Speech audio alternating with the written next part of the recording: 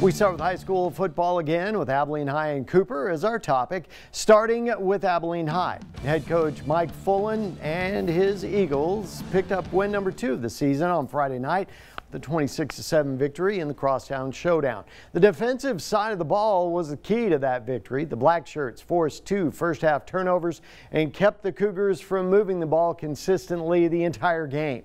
They held Cooper to less than 200 yards in the win and just 54 on the ground. The defense was a question mark coming into the season, and they are showing that they're going to be just fine.